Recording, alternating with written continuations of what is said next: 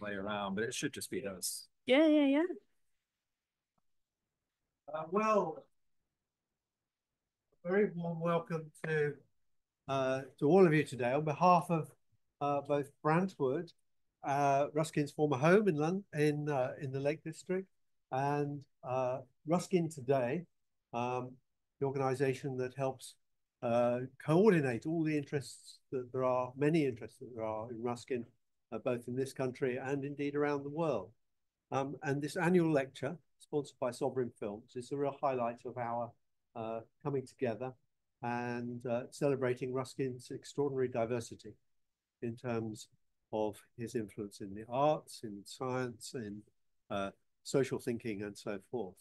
Anyway, I'm delighted this evening to see so many of you, to welcome you and to ask Bill Sherman, the director of the Warburg Institute, if he'd like to say a few words.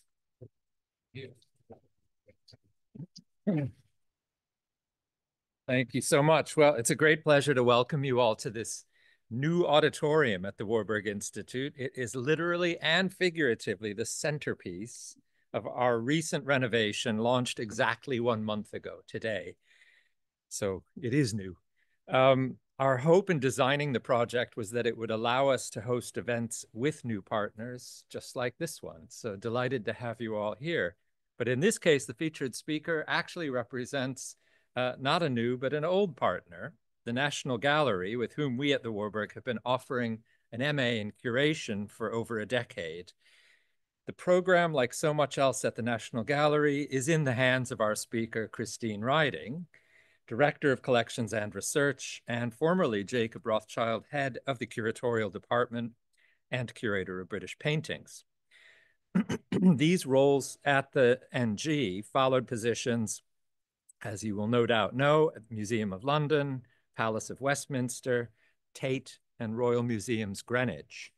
Few people, I think, have done more to breathe new life into these venerable institutions. As a curator of exhibitions, such as Hogarth and Gauguin at the Tate, or Gainsborough Turner and now Constable at the NG, as a champion of new acquisitions, including the Armada portrait of Elizabeth I, as a passionate advocate for working with contemporary artists, commissioning Richard Wright's installation in the Great Hall at the Queen's House in Greenwich, and as a leader of capital projects, something near and dear to my heart, culminating, as you'll all be aware, in NG 200, marking the bicentenary of the National Gallery, including the first complete redisplay of the collection in over 30 years, and something especially near to my heart, the redevelopment of the NG's Research Center as part of the NG 200 Welcome Program. But for now, I hope you'll join me in welcoming Christine here at the Warburg to the podium for the 10th Annual Ruskin Today Brantwood Lecture. Over to you, Christine.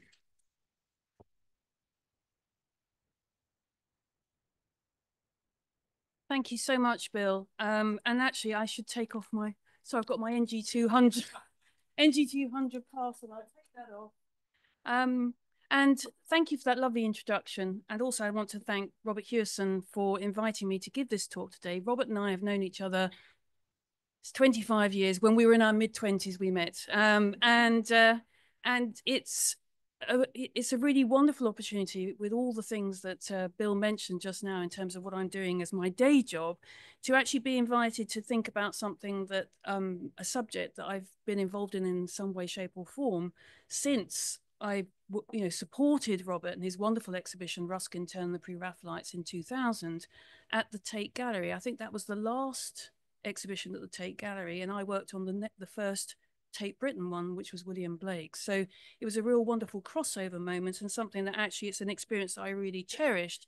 And I'm hoping what I'm going to be doing today is not only as a kind of summary of a lot of projects and research that I've done since that point, which has informed this talk, but also I hope to give a context to the writings of John Ruskin, someone who is so wide-ranging.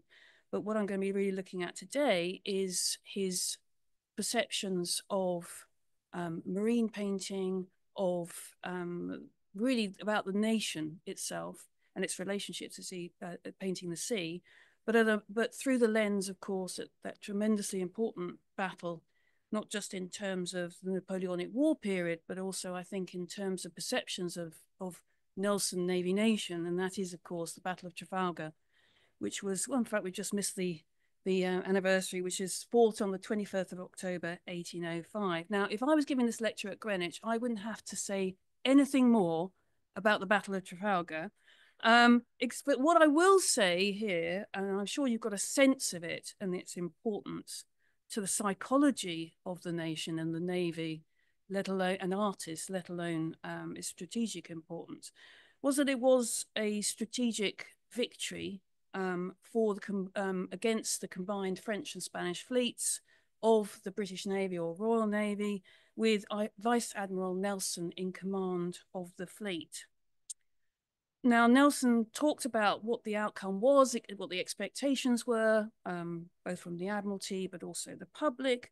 And that was that they didn't want something that was decisive, merely decisive. They wanted annihilation. And that was the word that he used.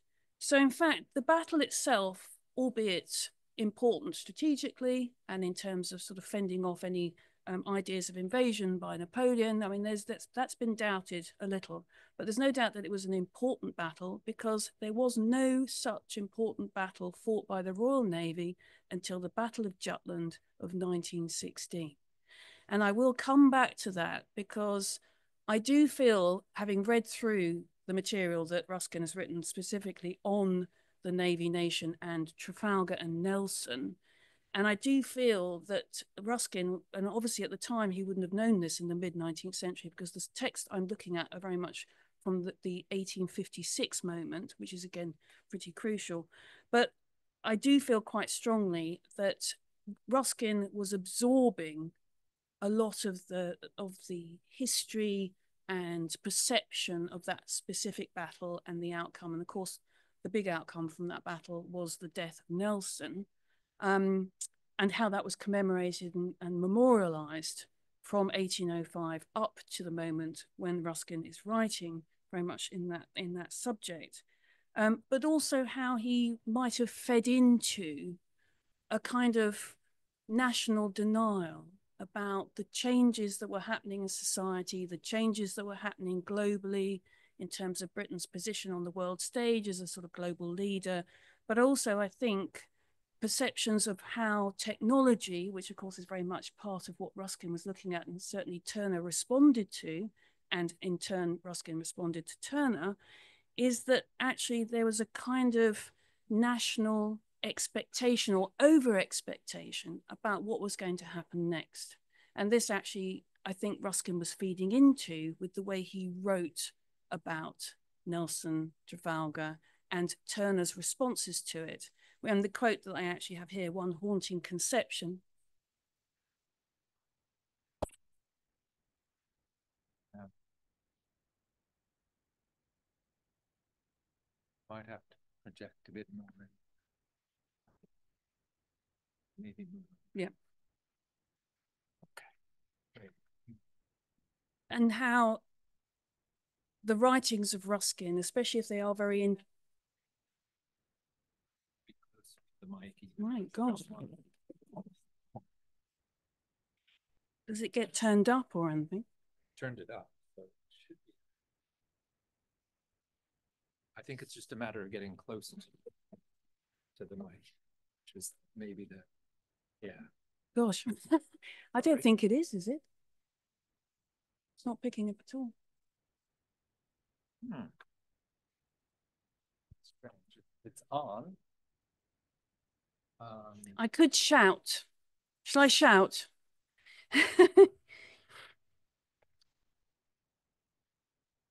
Yeah, that might be worth trying this.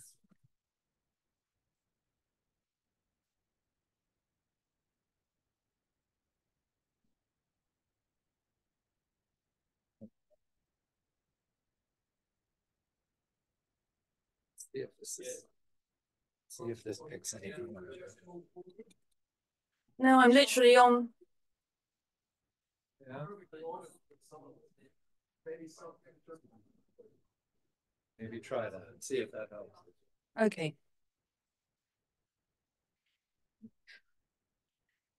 So I'll carry on. I'll keep going. I'll keep going. So, so the two texts that I'm going to be looking at today that forms the centre of this talk is the Harbours of England, the essay that Ruskin wrote for a publication around a series of engravings by Turner, and that was first published in 1856. And then I'm going to move on to Notes on the Turner Gallery of Marlborough House, which was published as an unofficial catalogue to the first exhibition of paintings from the Turner bequest, about I think it was 34 paintings, which opened in late 1856. And the pamphlet itself, written by Ruskin, was issued on the 12th of January, 1857.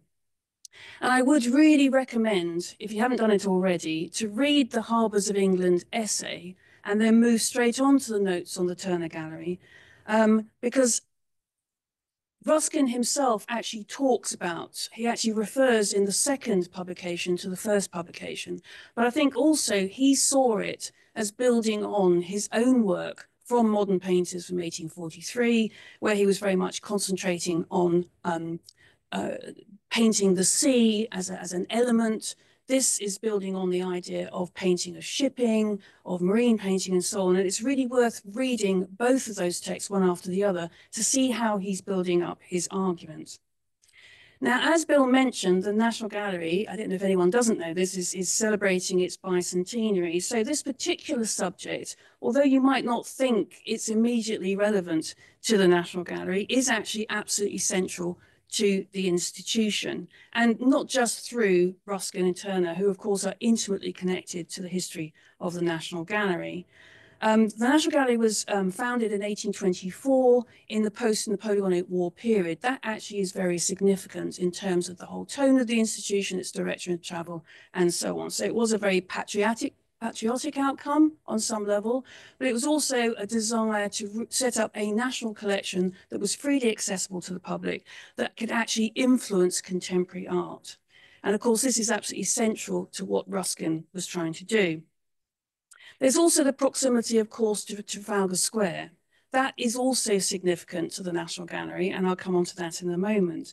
But Trafalgar Square itself, if we remember, is not just commemorating the Napoleonic War and Nelson and Trafalgar specifically, it also is a war memorial to the First World War and the Second World War. It's an absolute focus on the Navy at Trafalgar Square, which goes over a century and a half. So that's a very important element to it. There are memorials to Admiral Jellicoe and Beatty and also Cunningham, who cover that First and Second World War period. The second thing, other thing I want to point out is that the Wilkins building itself, which was completed in the late 1830s, housed the National Gallery and the Royal Academy, and that would continue for 30 years. So the Turner, as a Royal Academician, overlapped with the Pre-Raphaelite Brotherhood as Academy students for, well, since 1848, for the last part of Turner's career. And it's important, actually, when we come to something like the Fighting Temeraire, that actually it was exhibited in the Wilkins building in 1839 as Trafalgar Square was being laid out. And the other element, of course, which is absolutely central to the National Gallery is that, is the Turner bequest itself. And Turner's desire in his will of 1829 to have two of his paintings exhibited alongside Claude, and we'll come on to that in a moment. But of course, there was, the will was contested by Turner's relatives, and from 1851, the death of Turner, to 1856, this dispute went on, but it was finally resolved. And of course, the rest, as they say, is history in terms of this colossal collection of autographed works by Turner that remains by some distance the largest donation of an artist's work to the National Gallery, possibly anywhere, indeed, in the United Kingdom. And the Fighting Temeraire is actually central to Ruskin's thinking. It was certainly central to Turner's thinking, and it was incorporated into the first exhibition of the bequest paintings at Marlborough House in 1856. Now, given the fame of the Fighting Temeraire in the present, it's perhaps unsurprising that when the National Gallery actually formulated some projects around the bicentenary, that it would actually select the Fighting Temeraire alongside the Haywain by John Constable to act as a mini National Gallery of greatest hits, the iconic works of the National Gallery, to then go round the home nations and regions of the United Kingdom to celebrate the national collection. And what was interesting about what happened in Newcastle, who received the Fighting Temeraire, and again, just thinking through what I'm about to say in terms of Ruskin's words, let alone the intentions of Turner as an artist, is that the painting, of course, went to Newcastle with a very rich history of coal and shipbuilding. And of course, that shipbuilding included vessels for the Royal Navy. And I'll come back to this because their focus on art, industry, and nostalgia, which of course was the name of their exhibition, to some extent is a cliche of a response to the Fighting Temeraire. However, by the close of this lecture, I hope that you'll see that, in fact, it was entirely justified, but also, I think, almost called up the spirit of both Ruskin and Turner in terms of the sort of local or regional history that they were really drawing out. So as I said earlier, there's a sort of autobiographical or career context to what I'm about to say in terms of the projects that I've been working on. And I mentioned, of course, Ruskin, Turner, the Pre-Raphaelites, the exhibition in 2000 at Tate Gallery, which, of course, Robert Hewison was the lead curator, inspired it, and so on. And this, of course, celebrated the centenary of John Ruskin's death, which reminded us, if we needed reminding, that Ruskin was not only a great polymath and tremendously influential in so many different directions, in, as I said, art, culture, and society, but he was also the first critic to make a reputation by championing contemporary art, first in his defense of Turner in Modern Painters, and then by giving his decisive support to the Pre-Raphaelite Brotherhood. And indeed, as Robert actually noted in his introduction to the exhibition catalogue, that it's what Ruskin defended by these artists that was important. What the defense of it, what is important is what Ruskin chose to defend these artists for. What is it that they were doing? And a key word for him, of course, was truth, and the kind of phrases that we often hear about Ruskin, truth to nature, but also, as Ruskin argued himself, that there, and I quote, is a moral as well as a material truth, a truth of impression as well as of form, of thought as well as matter. And as I said earlier, this, I think Ruskin felt, and he certainly talks about this in his letters and also in the Harbour of England introduction, is what he was actually in when Turner dies, he actually thinks about writing a biography of Turner, decided that it wasn't really suited to him, the format of biography, and then felt that actually a lot of what he had to say about Turner was coming through in his publications, particularly Modern Painters. But actually what was being given here in terms of the commission that he received to write the essay, particularly for the Harbours of England, was an opportunity to really expand on what he'd already started, as it were, in his approach to Turner as a painter of the sea. And then I think the other element that I'd like to sort of flag, and when we come to it, is that the 1850s in particular is a very, very proactive, very productive decade for Ruskin in a number of directions. Of course, we have the publication of Pre-Raphaelitism in 1851. We also have Stones of Venice in 1851-3. We have 2 further volumes, in fact, of Modern Painters. And I think it's just wanted to sort of quote from Robert once again about the Stones of Venice, is that, again from the exhibition catalogue, that the Stones of Venice is about much more than stones. It is an argument about the rise, decline, and fall of empires that Ruskin applied to the England of his day. And of course, it really is important, therefore, just to think that through in terms of how Turner then represents something like the Battle of Trafalgar, something like the death of Nelson, how important it is then to think that through in terms of the rise and fall of empires. Now, perhaps disappointingly, the film Mr. Turner in 2014 by Mike Leigh, my twin sister worked on this film, by the way, so don't tell her what I just said. was that actually there was no direct discussion about the National Gallery, the formation of the National Gallery, or specifically Turner's desire to have two of his paintings shown in conjunction with Claude Lorraine. However, as this scene of the film actually did broach the subject of Turner and Claude, very importantly. Oh,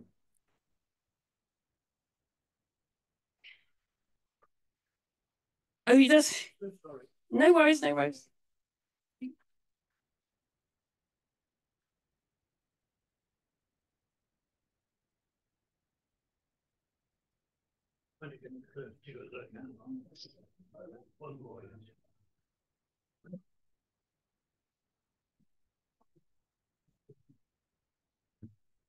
So the desire of Turner to be shown alongside Claude wasn't specifically mentioned in the film Mr. Turner by Mike Leigh, which is of 2014. But this scene, I think, is very important in terms of evoking that juxtaposition of an artist of the past with the artist of the present, and actually very much central to what Ruskin was trying to do from modern painters onwards.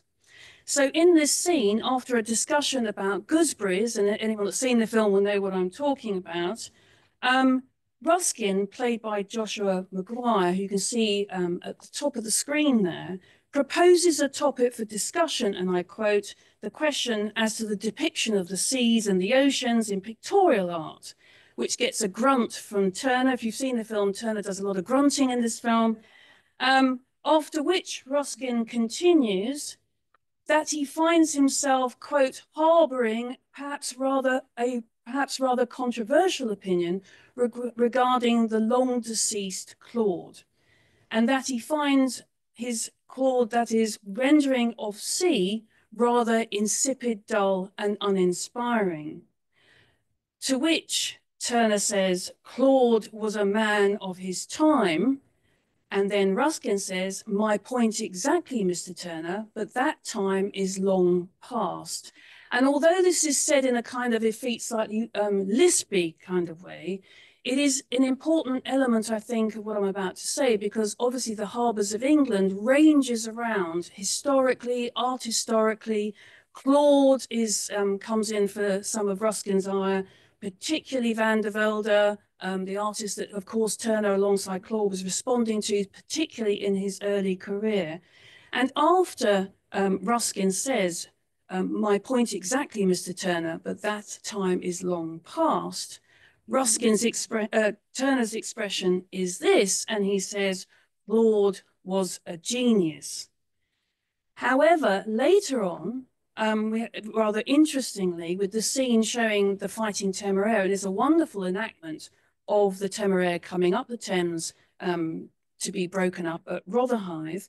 It reenacts the largely apocryphal story, firstly, that Turner would have seen the Fighting Temeraire coming up the Thames at this point, that in fact Clarkson Stanfield, the marine painter, the younger marine painter who was shown in that first clip that I showed from Mr. Turner, was the one who suggested the Fighting Temeraire subject. But they then move on to an interesting brief conversation where Clarkson Stanfield expresses his regret at the loss of the Fighting Temeraire. A ghost of the past, he says to Turner. But Turner says the past is past. The future is smoke, iron, and steam, suggesting that in fact Turner was quite happy for the past to be where it was and to move forward, and perhaps was an evocation of his embracing of the modern world, but also perhaps that actually he was continually wanting to drive his art forward. His inspiration from the old masters came not in mimicking them, and I think Ruskin makes that point, but rather to take them as a point of departure, which is a point I think that's being made in the film. So The Harbours of England, as I mentioned, was first published in this format in 1856, but in fact it was an old project from the 1820s, originally going to be titled The Harbours of England, but in fact ended up being published as The Ports of England. And I think I've got a theory around why that might be, which actually is patriotic. So a series of watercolors and then Metzger-tint engravings, which was initiated by the engraver and publisher Thomas Gough Lupton. And as it turned out, a much more ambitious project of over 20 engravings and watercolors commissioned from Turner ended up being 3 parts, 2 engravings in 1826, 2 in 1827, and 2 in 1828. So in some senses, what happened in 1856 was a revival of a project that was never completed, some sort of semblance of what was originally conceived by Lupton and Turner. And Ruskin's reasons for taking up the commission of writing the essay at the beginning of this publication is actually extremely interesting, because he talks about the fact that Turner connected or arranged works of art in groups, in connected groups, a series of drawings, something that actually had a kind of sequential quality to it. He also said that the title of the Harbours of England and the grouping of the works of art was, quote, merely out of respect to this habit of Turner's. So again, this idea of Turner creating sequence of images that kind of related to each other. He also said, quote, that he wanted to, that he has some remarks that he wished to make on Turner's marine painting in general. And in fact, as I said before, he embraces something far more than that, the history and of history and art history. And that he actually wanted to evoke the general system of ship painting, which was characteristic of this great artist, i.e. Turner. He also noted rather pointedly, another reason for him writing, that the offer came at a moment when much nonsense in various forms was being written about Turner and his works. So again, Ruskin coming in to save the day, as it were, in terms of Turner's reputation. And I think just to note that actually the response to his essay in particular won a very quite famous review in the Athenaeum, where unusually the Athenaeum is very supportive and very admiring of Ruskin's essay, that they actually likens it to the Ode to the Ocean, which obviously forms part of Childe Harold's Pilgrimage by Byron. And again, I think what they were suggesting in the review is that Ruskin actually does in prose what Byron did in poetry, but also talks through, from the perception of the Athenaeum reviewer, that what Ruskin did was really lay out almost like a synopsis of the maritime nation and Britain as a maritime nation, but also really focused on issues around patriotism and the idea of poetry. And I'm showing you this vignette because the vignette itself was by Turner, but was actually owned by John Ruskin, and he donated this to the Fitzwilliam in 1861. So throughout the essay on the harbours of England, Ruskin really notes how Turner's knowledge and understanding of ships and shipping, from humble fishing boats through colliers, through to the great ships of the line and the warships of the British Navy, he acknowledged that in the essay, but also in response to the images themselves. But one reason why I think people were pulling out the patriotism of this particular series of engravings, and indeed the patriotism of Ruskin's response, is that the initial project itself has certainly been commented upon, was in response to the Ports of England series, the Ports of France series, painted by Claude Joseph Vernet for Louis XV in the mid-18th century. So even there, the change of title from harbours to ports might have been a quite deliberate response to this series, a very famous series from the mid-18th century.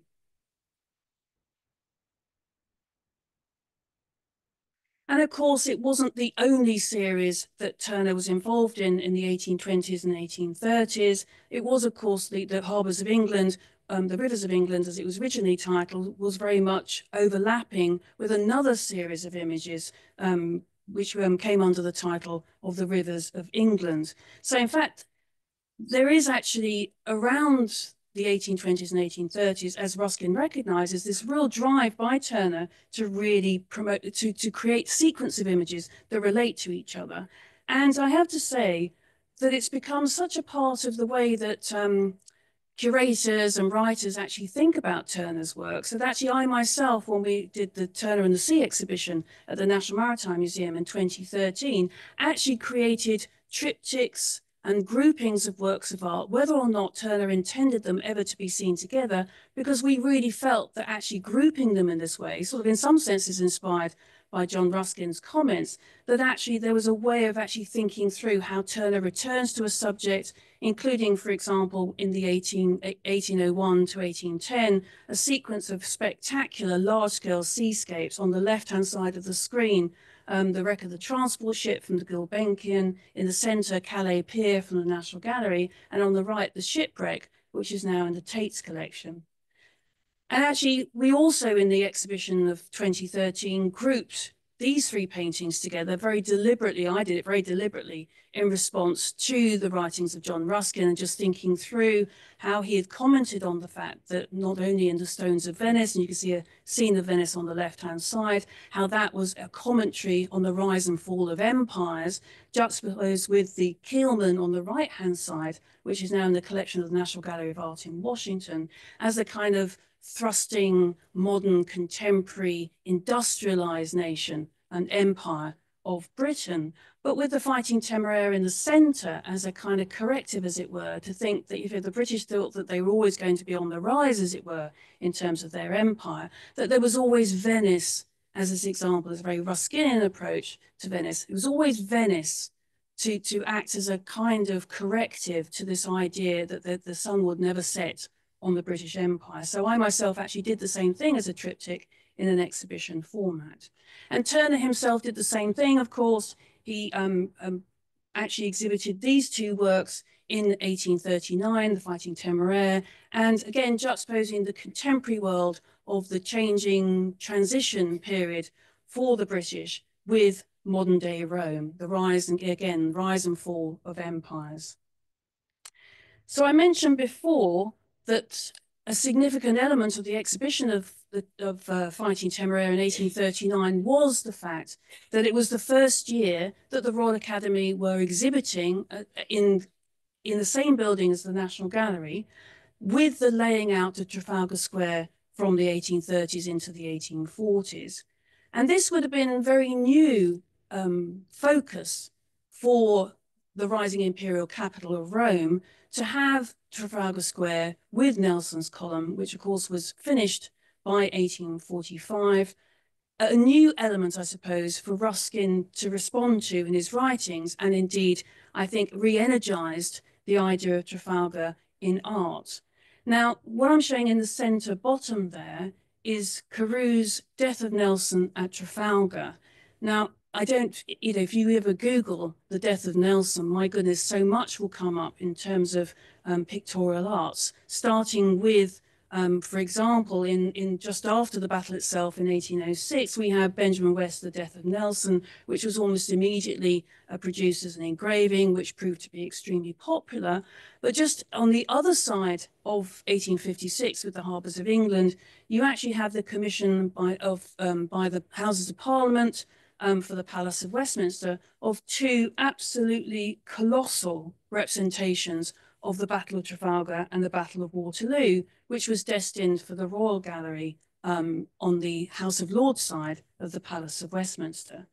So again, this was a subject area that seemed to have there were no signs of it slowing down really in terms of the reactions of art and culture and society in the period itself. And this is in some senses, I think, part of what Ruskin's thinking about when he's writing about Turner's response to Trafalgar itself.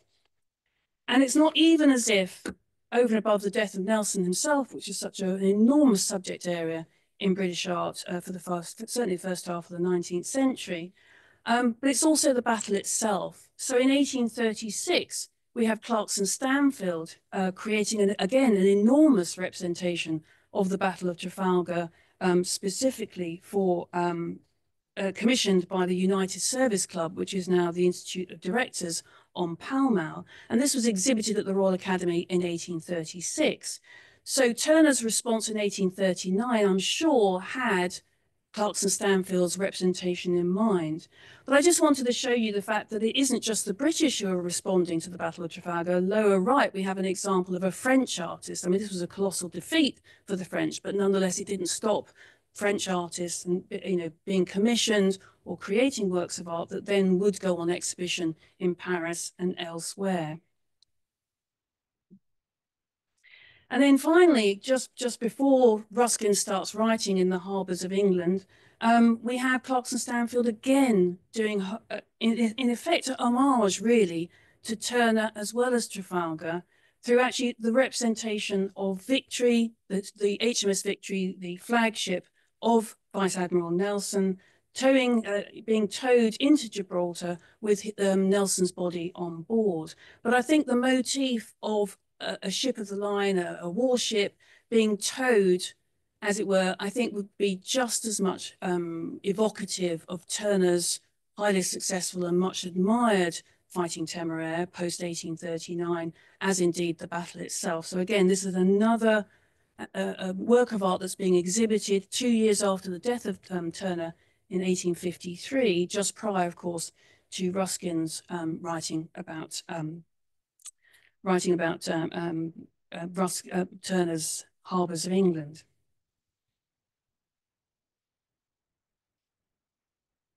Right, so as this all indicates, there was no absence in British visual culture of representations of ship and shipping, and indeed naval vessels, whether associated with Trafalgar or other naval events. So this could be in fleet action, so on, but also, I think importantly, the representation of warships as guard ships, as hulks, as prison ships, and so on, would have been around the coast of the United Kingdom, especially the southern coast of the United Kingdom, very familiar, and equally familiar, if you didn't make it to the coast, in exhibitions at the British Institution or indeed at the Royal Academy and elsewhere. The hulks that you can see on the left-hand side would simply be a matter, a fact of everyday life for a maritime nation. And then representations, for example, of the Temeraire in the centre there by Edward William Cook, again, just shows you that these ships were actually very much part of the culture, the visual culture of the United Kingdom. And hence why I think Turner's very unusual, very elegiac and poetic response, and certainly from Ruskin's perspective, was quite different from what other people were doing at the time. And I think you're probably getting a sense of that just by looking through these images. Now, the other thing, the other element of this, though, that I think is very important in thinking about Ruskin, is that Ruskin had defended the Pre-Raphaelite Brotherhood on the basis that he thought that they were on the brink of being a new and noble school in England. But interestingly, he actually harbored hopes and even set down a challenge in the harbours of England around a similar attitude towards the nation and maritime art. And he actually says, and I quote, "It has often been a matter of serious thought to me how far this chiefly substantial thing done by the nation, i.e. the maritime nation, ought to be represented by the art of the nation.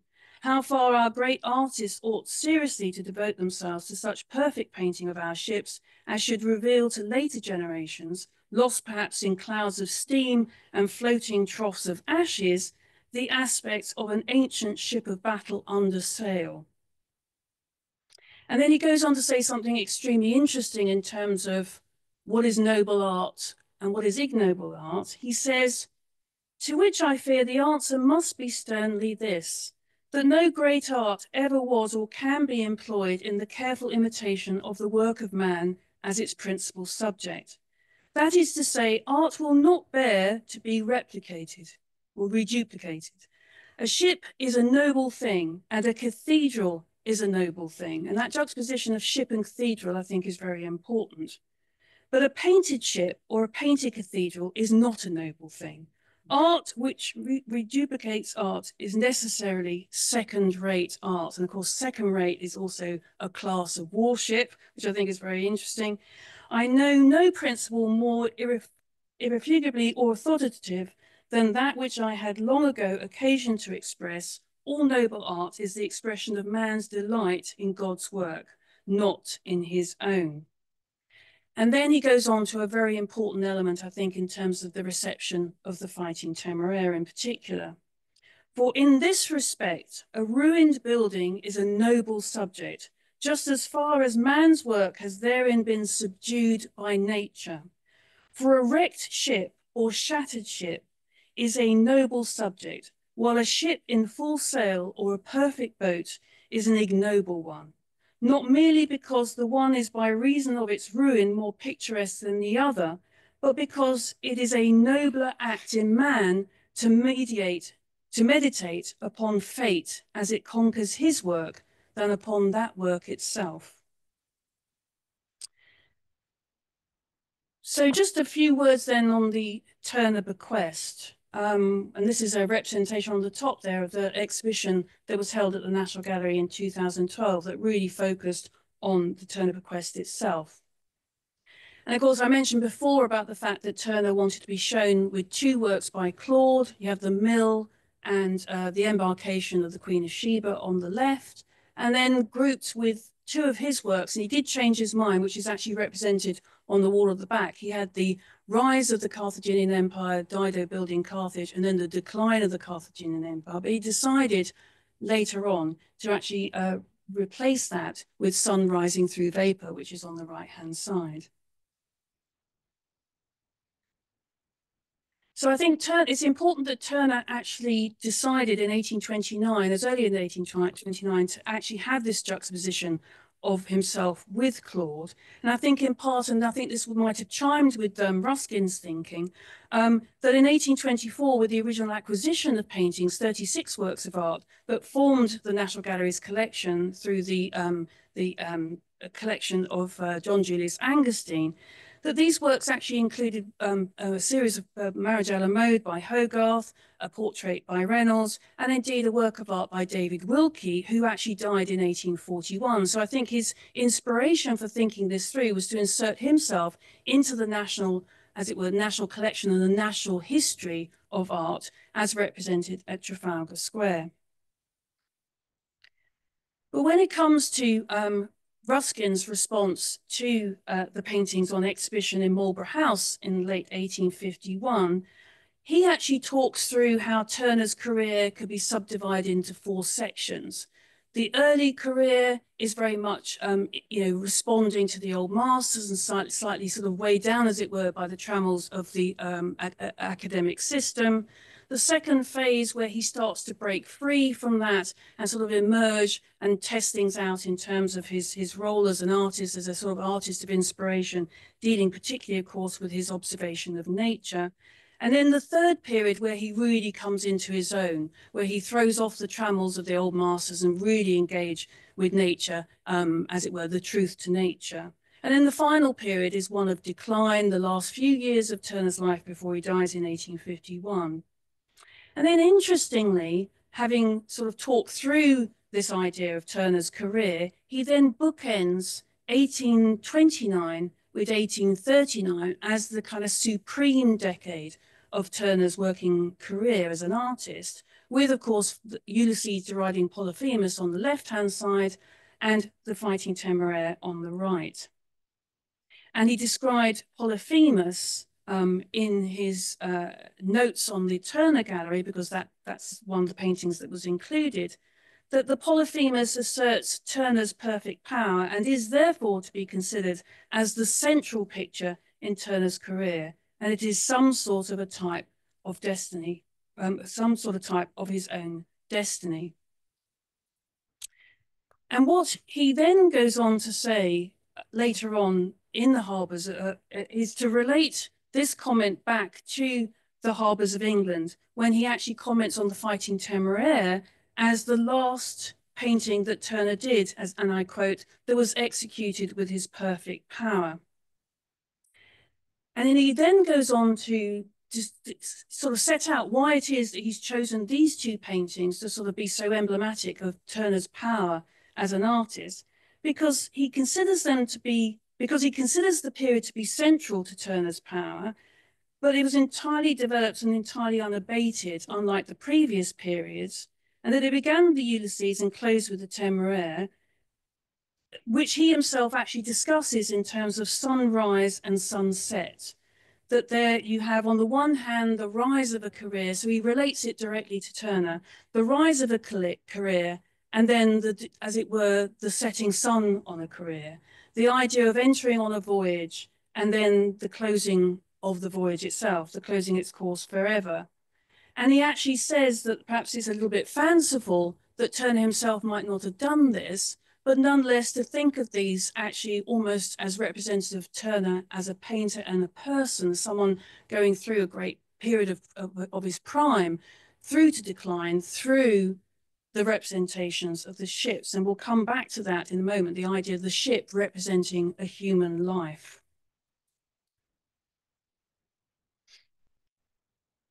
But also in the harbours of England, Ruskin really interestingly creates almost like a microcosm, a group of works, again, working on the basis that that's what Ruskin did, Turner did, that he actually selected works of art as a kind of sequence, as a kind of mini, almost like a retrospective, I suppose, of Turner's work as a marine painter. He starts with Lord Yarborough's shipwreck, the one I mentioned before, the wreck of the transport ship, which is now in the Gulbenkian. He then moves on to the Trafalgar at Greenwich Hospital from 1822 to 24. He then goes back in time to the early Trafalgar, which is part of the Turner bequest. He then mentions what we now call Now for the Painter, which was exhibited in 1827, which he calls the Pas de Calais, which is another title for it. He then talks about the large Cologne from 1826, which is now in the Fricks collection. And then he mentions Le Havre. Now, I don't think anyone's actually identified what that painting was. I'm sure Ruskin never got anything wrong, and he didn't mean the Dieppe on the lower part, which was exhibited in 1825. But I'm not sure that anyone's found out what the Havre was, number 6. And then, of course, he moves on to the Fighting Temeraire. Well, what's interesting to me is that 3 out of 7 of those paintings are Turner's Trafalgar paintings. The early Trafalgar painting, the Battle of Trafalgar, is seen from the mizzen starboard shrouds of the Victory. Then moving on to the Battle of Trafalgar, which was a commission, royal commission from George IV, and actually exhibited in St. James's Palace as part of a commemorative scheme, a memorial scheme of 1824, same year the National Gallery was founded. And then, of course, the Fighting Temeraire itself.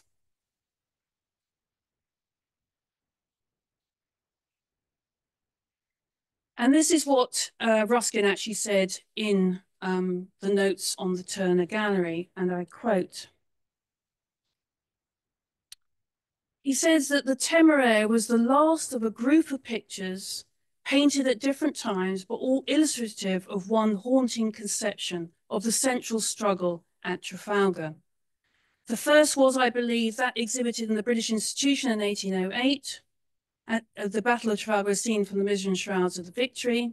It is a magnificent picture in his early manner, and it is in the nation's possession, and ought surely have been exhibited in the series instead of the Calais Pier, which is at the National Gallery, being remarkable in many ways, but chiefly for its endeavour to give the spectator a complete map of everything visible in the ship's Victory and Redoutable at the moment of Nelson's death wound. Then came the Trafalgar. Now at Greenwich Hospital, representing the Victory after the battle. A picture which, for my own part, though said to have been spoilt by ill-advised compliances on Turner's part with requests for alterations, and they tended to come from naval officers, by the way, he was sort of continually trying to get him to change it. I would rather, including actually the future William IV, actually, who was the so-called Sailor King, actually served with Nelson. I would rather have than anyone in the national collection. Lastly came this Temeraire, which is the best memorial that Turner could give to the ship, which was the Victory's companion in her closing strife.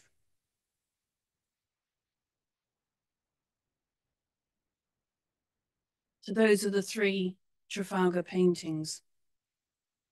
So then I suppose one question I have is really, why did Ruskin at this moment in 1856-7, why did he choose these 3 paintings amongst of the 7 to really focus upon? And I think this really comes down to this very important line in the Harbours of England, where he says, and I quote, but as it is, none of these things will be hereafter considered to have been got on with by as well as might be said, whereas it'll always be said of us, with unabated reverence, they built ships of the line.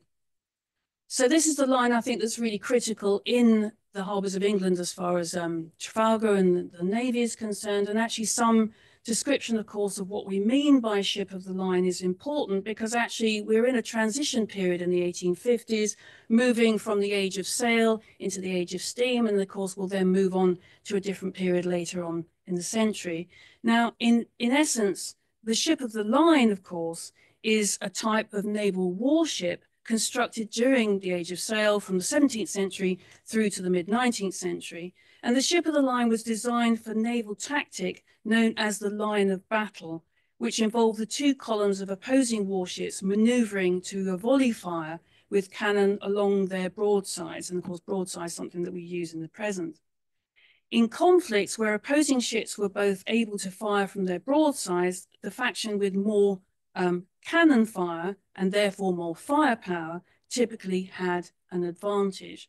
So on the top you see a representation of the Battle of Trafalgar, on the bottom a representation of the Battle of Cuddalore. Now that actually just very neatly sets out what we mean by ships of the line. They're literally lining up and firing at each other.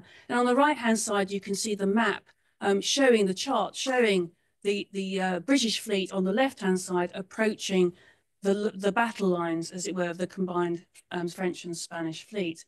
So this is all entirely reliant, of course, on wind. There's no self-propulsion here. This is something that's entirely about the age of sail.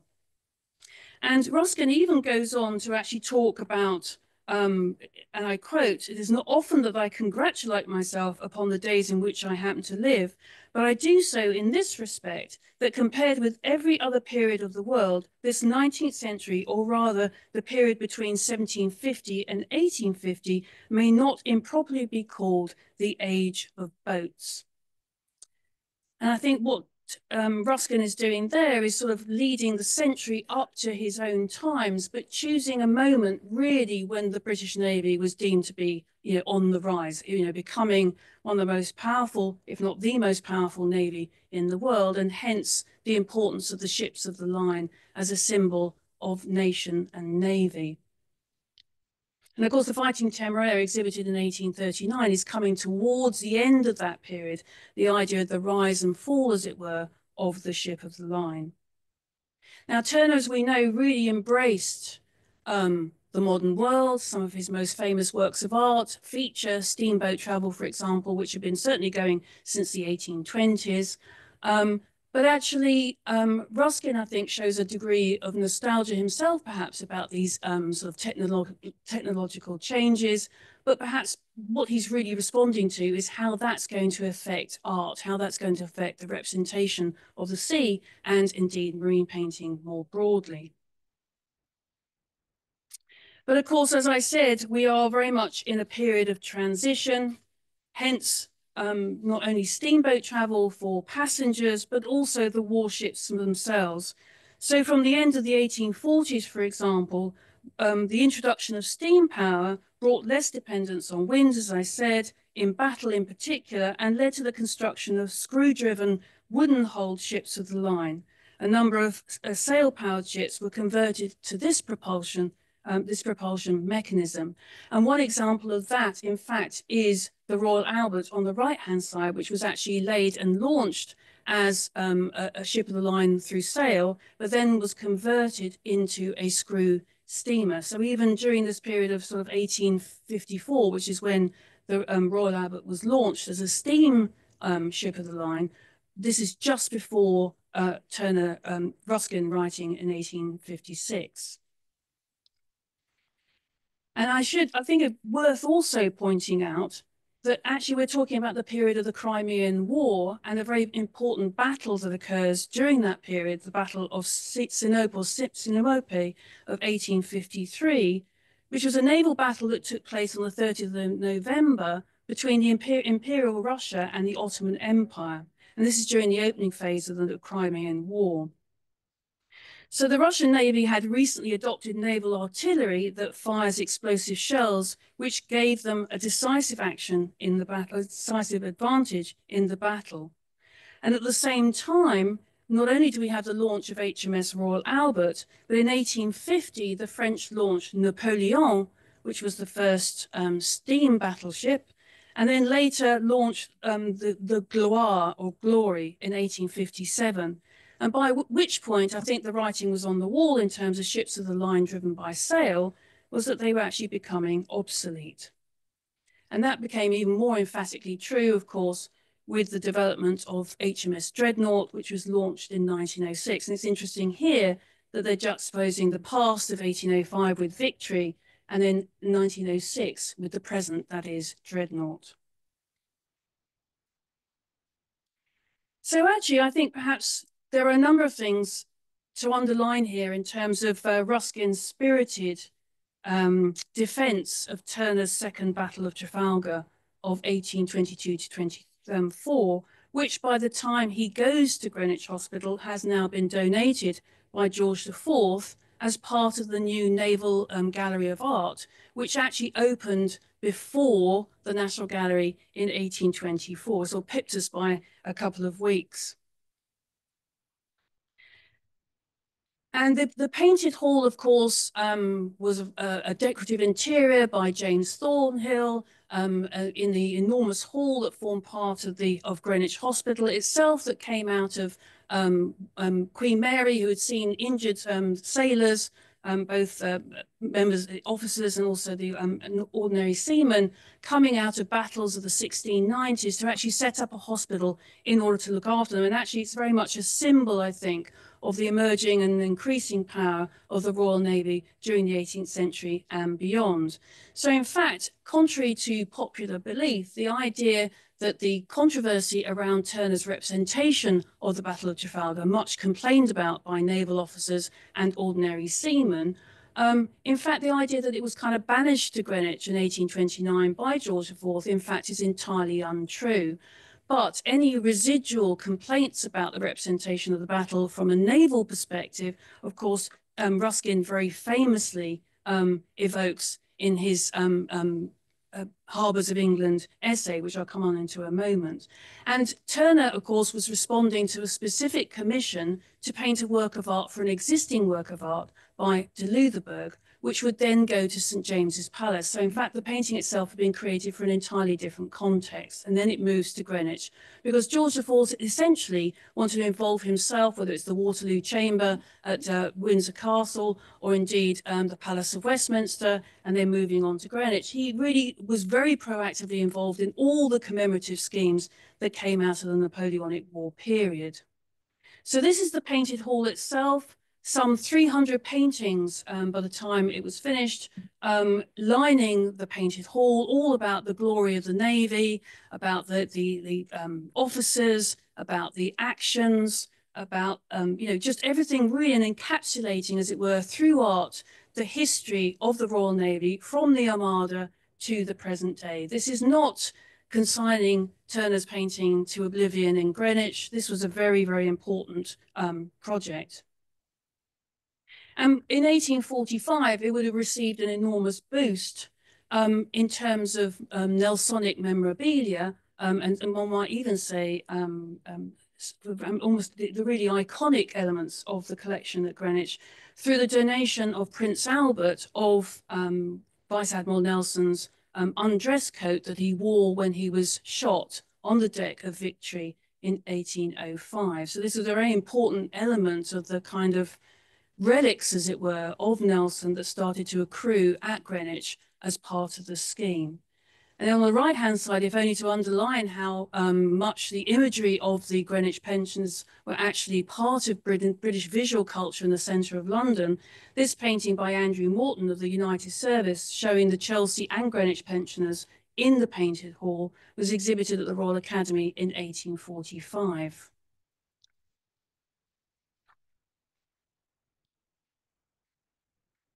So the Painted Hall was a site of commemoration, celebration, memorialization, and it was a very important center for this whole evocation of Nelson, Navy, and nation. And I suppose it then is, in that context, is quite interesting that one of Ruskin's original paragraphs in the Harbours of England, in fact, the editor decided to remove it, in part, I think, because it was deemed to be very detrimental and, as it were, unnecessarily critical and undermining of Greenwich Hospital and the the Naval Gallery of Art. And this, I think, is something that was reproduced, this has been reduced several times, that actually underscores the fact that this removal might have been quite timely and diplomatic, because as Ruskin says here, that this particular sentence was sacrificed to the muse of prudence, in part because it was thought that Greenwich Hospital was so prestigious and so much a landmark, as it were, in terms of British art, art and culture, that actually to have Ruskin sort of expounding on his sort of, his favorite artist and a work of art that he really promoted. I mean, I sometimes I actually wonder why it was that Ruskin really supported the idea of the Battle of Trafalgar, the second one, given the kind of maelstrom around it in terms of its commentary on how factual it was and how representation it was. But that might be the point. Ruskin yet again stepping in and promoting and supporting a work of art like Snowstorm Steamboat Over Harbour's Mouth, for example, which of course was also came under the ire of the critics in 1842. So it might just be a matter of Ruskin stepping in again.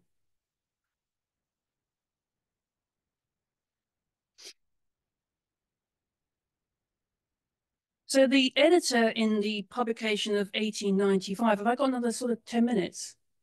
Again, I had to sort of, 1895, the expression of he said that talking about Ruskin's comments about, and I quote, a picture which at a moderate estimate is simply worth all the rest of the hospital grounds, walls, pictures and models put together. That the editor of the preface of the Harbours of England, when it was published in 1895, said that the expression of an opinion which heaped praise upon the single painting of a partially understood artist at the expense of a great and popular institution would only have served to arouse opposition and possibly to attract ridicule.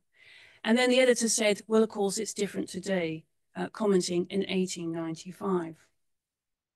And that's the full passage that Ruskin writes.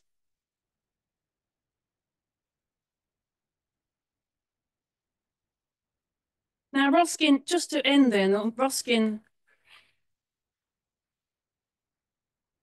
Ruskin's defense of Turner in terms of his accuracy, so because what I, didn't say, is that this is the famous encounter between Ruskin and a pensioner in Greenwich Hospital, where Ruskin actually imitates the language of the old sailor.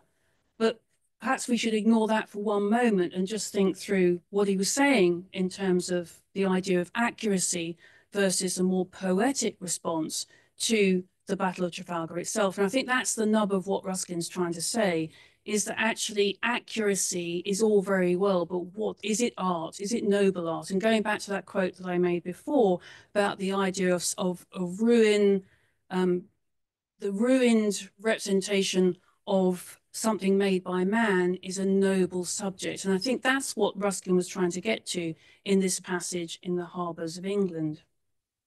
And he evokes again and again how Turner was very experienced in naval architecture, in painting ships. He produced this watercolor, which is again mentioned in the Harbours of England in terms of the first rates taking in stores. It's a very famous watercolor by Turner. And I think partly what he's responding to is the fact that when people did actually get their hands on engraving the Fighting Temeraire in 1845, rather famously, if you look on the left-hand side, the funnel of the steamship has actually moved back in the position that it would be in reality.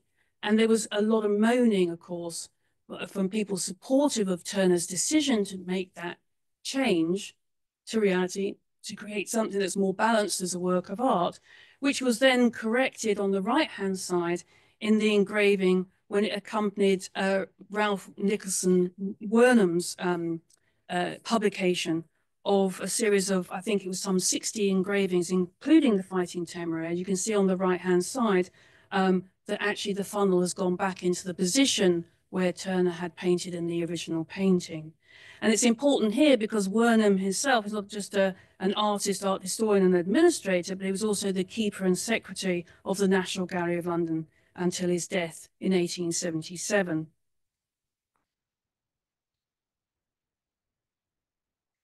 So while you might think that Ruskin's sort of quoting the sort of nautical language of the Greenwich pensioner might come across as slightly patronizing, Ruskin himself actually made it very clear in his notes on the Turner Gallery that Turner respected and admired seamen. And I quote, "The work which thus nobly closes the series, that is the Fighting Temeraire, is a solemn expression of a sympathy with seamen and with ships, which